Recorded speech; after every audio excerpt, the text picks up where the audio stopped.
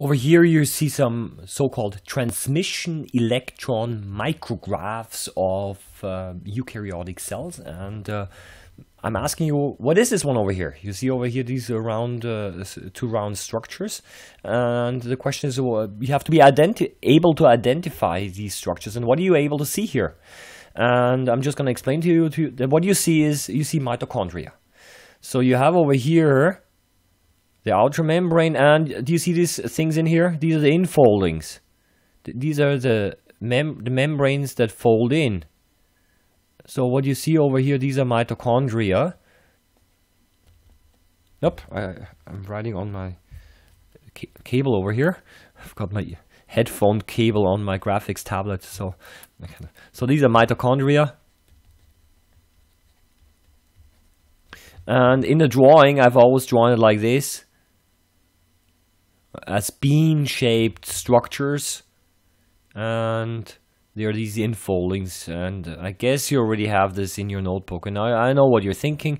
Why did I draw it in this bean-shaped structure, and in reality, under the electron, in the electron micrograph, it looks so round over here. So why not bean-shaped? So is this wrong, or what's going on here? Well, two answers. First of all, nature is so diverse. Why not also have mitochondria which are more round? That's answer number one. I know that's kind of a cheap answer for you, but honestly, nature is really diverse. You can find almost anything. The more pleasing answer probably would be is you're seeing a different cross section, and what you see over here is actually mitochondrion being cut across like this, and you're viewing it head on, so they are from a different angle. And because the mitochondrion is three-dimensional, so what you actually have is you have the bean-shaped mitochondrion extending out of your monitor towards you, and you're just looking at the mitochondrion from the side. So that is basically a second explanation. Not important for right now. I just tell you got to be a little bit flexible concerning drawings, because all of these drawings over here are not really reality, of course, but drawings are always a model of reality. They kind of represent reality. They simplify reality so that we can deal with reality a little bit better. Now, I know this sounds a little bit theory of knowledge like TOK-ish. I agree. Well, I'm also a TOK teacher, so shouldn't be surprising. Over here, what do you see over here? You see over here, this one over here is the nucleus. Okay, it goes on over here. So that's the nucleus.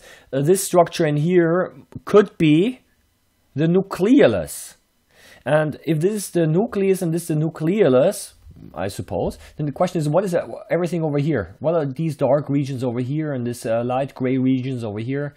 And that's, of course, the DNA, but not all of the DNA inside the nucleus is used all the time. So there are certain parts of the DNA which are packaged away and not used, and the used ones is loose and is active, and that's why you have the different colors over here. But both the dark gray and the light gray part here, that is the DNA. So that's the nucleus with the nucleolus. These little friends down here you probably already know. What are they? Surprise, surprise, these are our mitochondria. Okay, and now what about all of these lines here? I see so many lines over here. What is this? That is our rough endoplasmic reticulum, the RER. And what about the ribosomes? Would you not expect some ribosomes on here? Yes, they can be found on here. You know what? They're so small that you cannot see it in the electron micrograph here. If you see a cell which is packed full with RER, like this one over here, then the chances are pretty good that the cell is able to secrete proteins, or it's a secretory cell, or it's a gland cell. It produces proteins which are released outside of the cell, because the RER with its ribosomes on the surface produces proteins which ultimately end up outside of the cell. They're transported out. So that is basically the idea over here. And you see over here that, well, look at this. It says here lung transmit. I don't know. Lung is kind of interesting.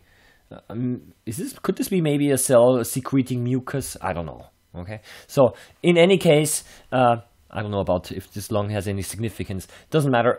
In any case, you should be able to identify the rough endoplasmic reticulum, the mitochondria over here, the nucleus, the DNA in here, and most likely the nucleolus as this structure in here. So let's move on to the next, to the last picture. And what is that over here? This structure over here is a chloroplast. That's the chloroplast. So we're looking at a plant cell. So this is outside here is the membrane, the outer membrane.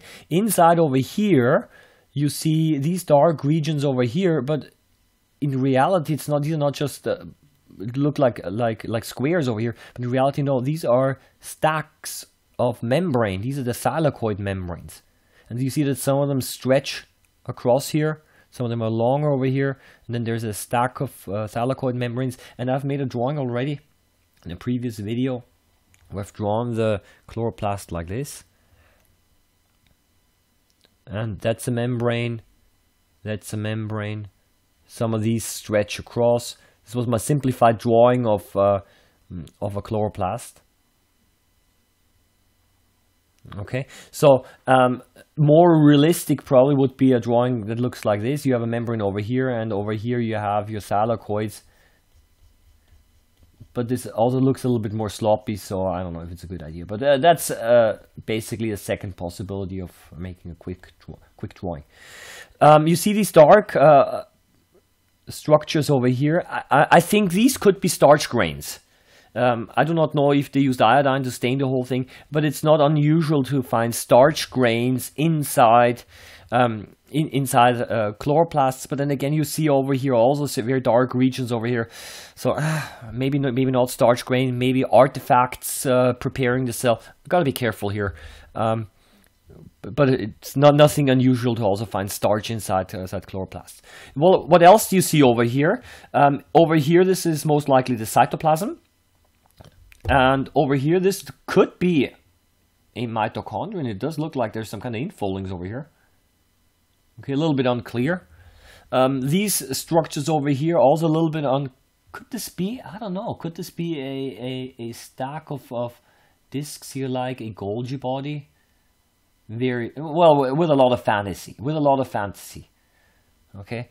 So, but that could be a Golgi body. Maybe these are vesicles over here. That could be also a little bit unclear. But very interesting is the following. This thing out here is that's pretty thick.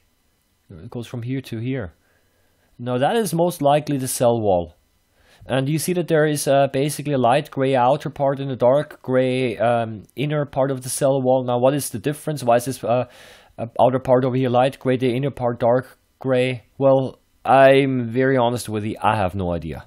I gotta guess, maybe the different density of this cellulose, I have no ideas. And I think it's also not important. But what is important is that the cell wall is kind of very obvious, it's relatively thick. The cell membrane is really thin. It's got to be in here. I don't know if this line over here represents the cell membrane.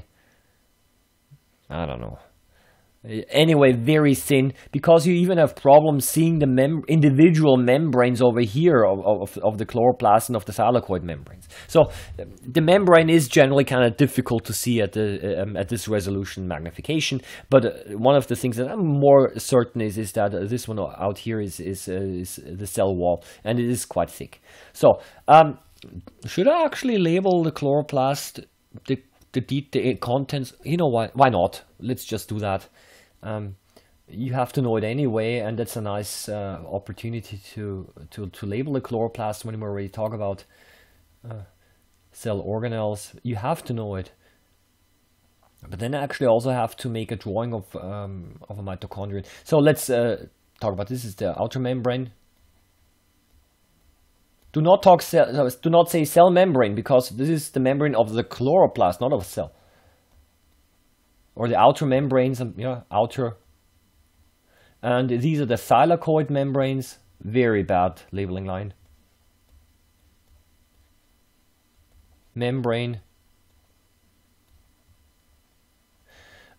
This stack of thylakoid membranes is referred to, these are the grana, or one granum. Granum is singular, grana is plural. Look, if you label this, you give me a proper labeling line, okay? That's it's a stroma. Some people say, well, that's a cytoplasm. No, it's not the cytoplasm. It's called the stroma. And is there anything else? Some people refer to this here as the so-called the granal thylakoids, and these long ones would stretch the stroma as the stromal thylakoids. These long ones over here stretching the stroma. It's the stromal. You can also label that, but I think that is the important part over here. But I gotta be fair now. If I'm giving you a drawing of a mitochondrion, I actually also have to make a drawing, a more detailed drawing of the mitochondria here. So I'm also going to do that. So you have the outer membrane, the OM. Don't write OM, just write outer membrane. And then you have an IM, which is the inner membrane. And between the outer membrane and the inner membrane of the mitochondrion, you have an IMS, and that's the intermembrane space. Intermembrane space. What does this mean? Well, the space between the membranes. Inter means between, nothing more than nothing less. And on the inside over here, again, bad labeling line. It's called the matrix. Kind of easy to remember. Mitochondria have a matrix, and that's the inner part over here. And these infoldings that you see over here and also in here, I'm going to label it up here. It's easier for me to do that. These are known as the cristae. And what do? They increase the surface area for certain chemical reactions. Which chemical reactions? Biology, higher level people have to know that. That's the so-called oxidative phosphorylation in cell respiration occurs here in the inner membrane. Well, that's basically it. I think I've explained now quite a lot. So that's it. And over here, yeah, that's the chloroplast, which is just explained.